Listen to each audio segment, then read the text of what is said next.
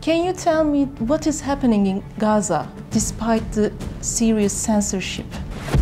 Is the most common argument about Palestine that you sold your lands to Israel true?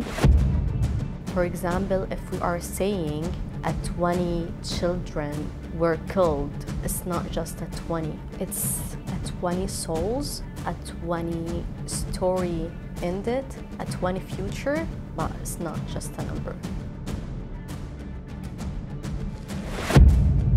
Soramazsın'ın yeni bölümüne hoş geldiniz. Bu bölümde konuğumuz Gazze'den gelen Filistinli bir genç kadın.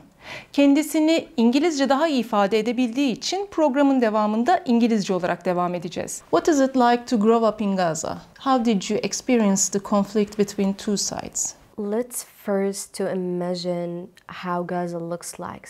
Actually, Gaza is a very small area. It's maybe smaller than Arnavutköy or with the same size with Yusuf Pasha. About 2 million people inside it. It's located on the coast, surrounded from 3 sides from the occupation and the 4th from Egypt. You need to know that the gas, water, electricity, and the all basic necessities of life under the hand of the occupation. So it's really hard to live in this situation. It's like maybe close to the open air prison, we can say. By this simplified explanation, you can understand how it's really look like. But if I'm telling you about my experience or how the people are living there, it's a really hard life with a full of challenges every day, but because there is no option, so we used to, because we born there, we find this way. Do you live with a constant fear of survival every day in Gaza?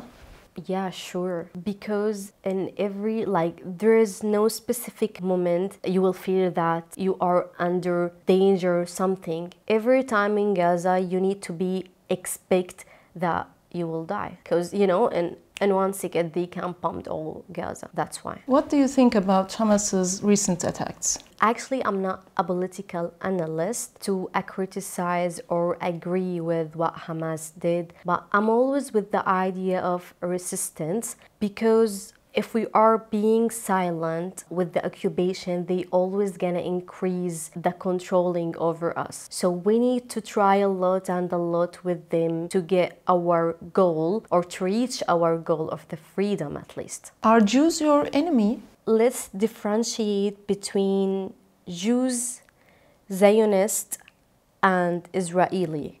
We need to know the difference between all these. For example, the Jew person, who's the person that embraced the Jewish religion. For the Israeli, who's the citizen and the living in Israel. For the Zionist, who's the person who's support killing, fighting, trying to steal the land of Palestine, and who have this Zionist thoughts. I don't have any problem with a Jewish person. My problem is with a Zionist person. That person who had the Zionist thoughts of killing and fighting, stealing the land from Palestinians and trying to get rid the Palestinians from their lands. This is the only one that I have a problem with, Did you able to cross the Israel side? For sure not. I tell you why, because I'm considered as a terrorist for them. Even I cannot cross the border. If I gonna approach there, they gonna kill me. There is no way to enter the occupied areas. Is it for Gaza or all Palestinian people? For Gaza, we cannot cross it, but for the West Bank, in a very specific cases, you can, but for Gaza, there is no way to cross there. Do Palestinians of different religions are also facing the Israeli restrictions? Yes, all the religions inside Palestine facing the same problems from the Israeli occupation. If you are Muslim, if you are Christian, you will face the same thing. They killing them, they didn't allow them to praying, they always destroying the mosque, the churches. They didn't even give them any respect, any religion, because they are just an occupation criminal country. That's it. What do Palestinian people want? Liberty or peace? Let me tell you something about this point especially. You know what? I heard a lot of people, they trying to say like, guys, just solve the problem, the Palestinian problem, and make Palestine two countries, one to Palestine and one for Israel. But it's really something too funny to me because it's my land. Where is supposed to give another one coming from UK or USA or Netherlands, a part of my country, to I get a piece? It doesn't make sense. The only solution for the Palestinian issues or the Palestine issues specifically to get the freedom to take Palestine and to be just for the Palestinians. This is the only solution that we are looking for, even if we will die. Is your family in Gaza? Yes, they are. Can you tell me what is happening in Gaza despite the serious censorship?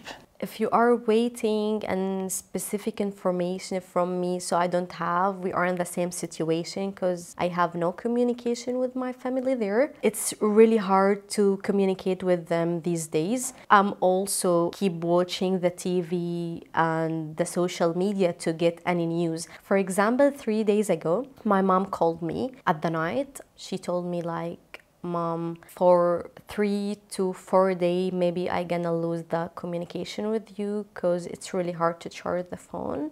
But don't worry, we gonna be okay. And I know that you are strong and you will understand the situation. Don't worry about us and we will be safe. And till this moment, I have no idea what's going with them. I have no idea if they are okay, if anything happened. And the only thing that makes me relax that I didn't see their names till this moment in the social media. And it's me like when you don't see your family names in the social media, that's mean they're still alive. Do you have any hope for Palestine's future? I believe in Palestine future. I know that one day we gonna get our land. I know that we will get the freedom. Every single Palestinian outside Palestine is waiting for that day. And trust me, when we get the freedom, you will never see a Palestinian outside Palestine. Because we really have this deeply belong to our country. We really love it. And we believe that one day we will go back there and we're gonna stay there. What is it like to be a Palestinian woman? Actually, the Palestinian women who can afford all suffering just to create the best and the perfect life for her children. She's the woman can grow up the family and the children without the father. She's the woman that we can call her woman and the man at the same time. Did you lose anyone from your family during this ongoing war? If we are talking about this war, they are safe till this moment. I didn't lose anyone. But before? Yeah, I lost my cousin and he was my best friend too. I lost a lot of my school friends. But it's a normal thing to leave it when you are from Gaza.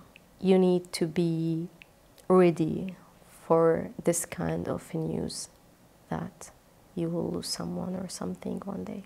Is the most common argument about Palestine that you sold your lands to Israel true? If we are talking about the sales part, if there is any sales process in the situation or in the history, it was like a normal sale. I'm an Palestinian and you are an Arab Jewish or a foreigner Jewish and you came to my country trying to buy a house or something. Okay, I'm gonna give it to you. Give me money, I'm gonna give you a house. Like if I'm trying to buy a house here in Turkey, if I'm going to a Turkish seller, they're gonna sell it to me because I'm not an enemy and I'm not trying to occupy Turkey. So it's a normal sales process. But in that time, because there is nothing called Israel, so the Palestinian didn't think that this person that I sold him my house, he will kill me one day. He's gonna try to steal my land one day, you know. What do you think about Western countries' approach to the current situation? Actually, I have no idea what I'm supposed to say.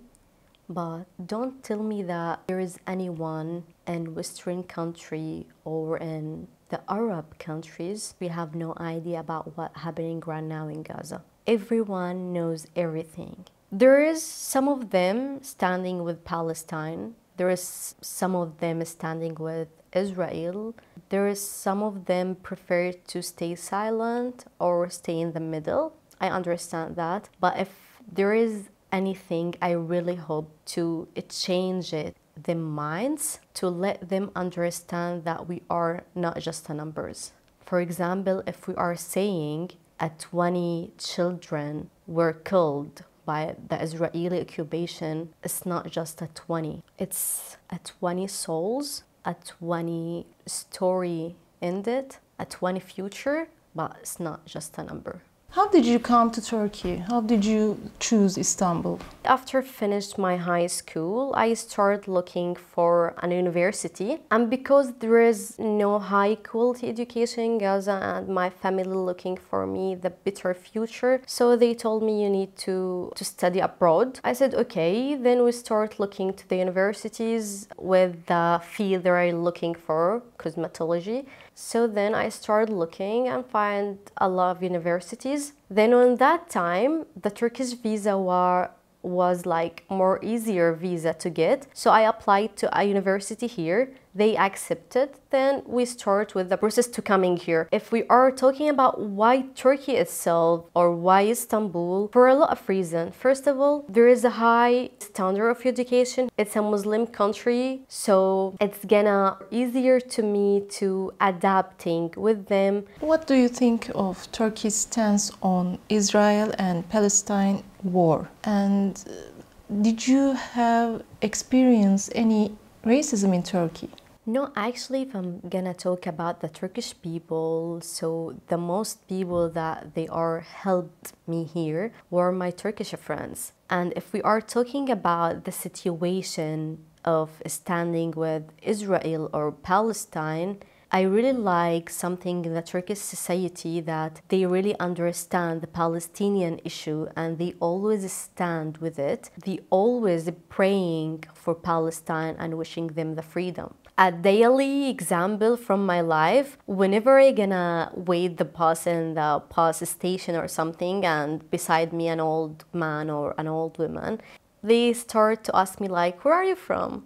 And then I said, I'm from Palestine. Then they look to me, really, you are from Palestine? I said, yeah, I'm from Palestine. Then they are start like praying, wishing the freedom for Palestine. So I really like how they understand everything about Palestine. Soramazsın'ın bu bölümünde konuğumuz Filistinli bir genç kadındı. Görmek istediğiniz farklı konuklar, sormak istediğiniz farklı sorular varsa yorumlara yazmayı ve yeni videolarımızdan haberdar olmak için bildirimlerinizi açmayı lütfen unutmayın. Bir sonraki videoda görüşmek üzere, hoşça kalın.